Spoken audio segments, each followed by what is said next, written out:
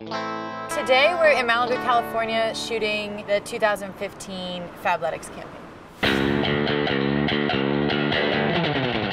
Do I do anything special? Yes. I actually got a spray tan this time.